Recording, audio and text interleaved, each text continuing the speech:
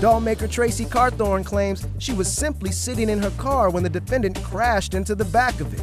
She says she made multiple attempts to settle it in person, but says each time the defendant didn't even remember who she was. Well, he'll remember her now because she is suing for $1,755. Defendant Jacob Hicks says he only lightly bumped into the back of her car and insists he didn't do the damage that she claims he caused. You are suing him because you're saying he ran into your truck? Yes. I am a Reborn doll artist, and I make Reborn doll artist? Yes. I make realistic dolls. Oh. That the look as close as possible to real infants and toddlers. And that's a doll, it's not a real person? No, it's a doll. Wow. And each doll is handmade, so each doll is a unique piece of art. I have a surprise for you, and I had made you a doll. Oh, a Jerry Springer doll, and I wanted to surprise you with it. Yes. Looks just like you, Judge. Yeah, let's be honest, I'm a doll. Okay. That's very good. But what does it have to do with your truck being hit? Okay, I was on my way to mail off a doll that to one of my customers, and I decided to stop at a Starbucks. Is it okay if I go to the monitor? Sure. Yeah. Okay, so I was driving That's to the... you? Yes. Okay. And I made a left turn. Whoop, nice turn. And parked on a corner. Before I can get out of my car, I looked in the rearview window. Jacob came and he crashed right into me. But he was just sitting there in the car and he wasn't moving. Is it okay if I go back to Sure. And so when I said maybe he's drunk, that's when he jumped up and he said, drunk? He said, I wasn't drunk, I'm just tired. And when the police came, Jacob got back in the car and he pulled up the street near where the police were at. Did you get a ticket, by the way? Yeah, I did get a fine.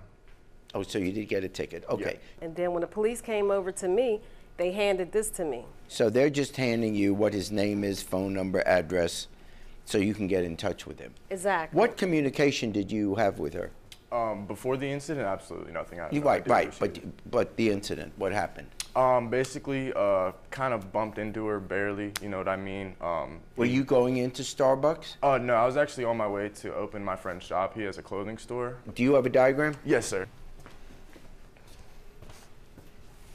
There you go. Yeah, as you can see here. Okay, so she's parked there, or she's moving in. Yeah, I'm coming in from this way. As you can see, I come in, little bump. I did hit her. What's this music? This is me. I actually make music. I'm an up-and-coming artist in Pittsburgh. You know what I mean? I do my thing. I'm trying to make it. So she makes dolls and you make music? We all do something, am I right? Yeah, well, I don't do anything. So my first question is, did you not see that she was in that space? Well, it was kind of weird. Like she was like going, like, it looked like she was parking, but like I thought she might have been moving out. And I really just like let my foot off the brake and rolled into her. I mean, I see.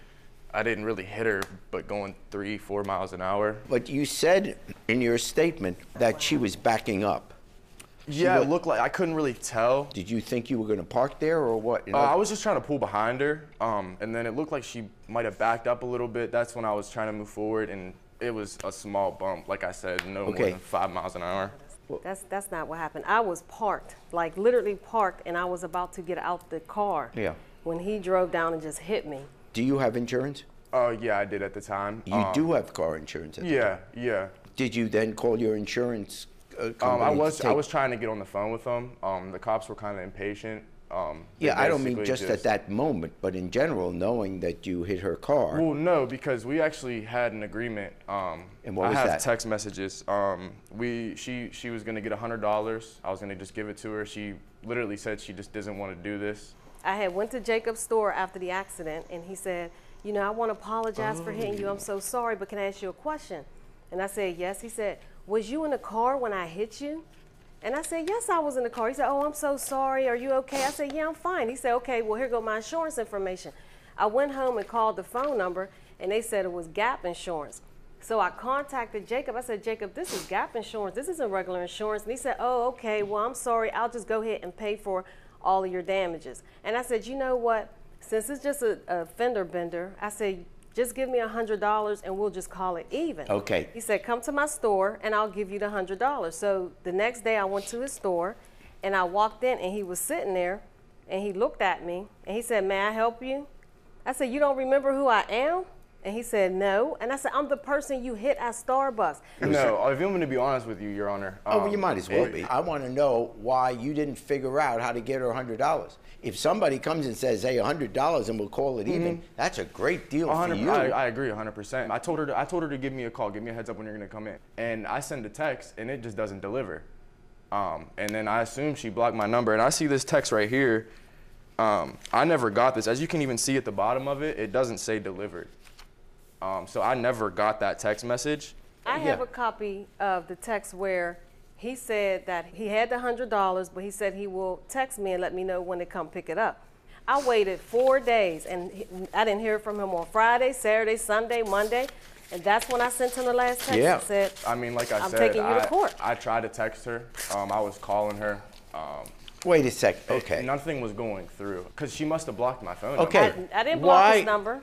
Why were you willing to settle for 100? Because I thought it was a small bumper vendor, so I didn't think there was that much damage done until I went and got an estimate, and they said underneath the bumper, a part of the exhaust had broke when he hit it. Oh, you so just now can't see it from the outside, so I was about to cheat myself. As you can see Also, there, though, if you look, you can see that it's scratched on top. There's no possible way I could have got under that car and hit the exhaust. No, when you hit and honestly, it, no. I know cars, Your Honor, and me bumping something at 5 miles an hour, especially a Ford Explorer. Well, Judge, you had the estimate from it wouldn't have done much damage. The body shop. Here is the estimate of the damage.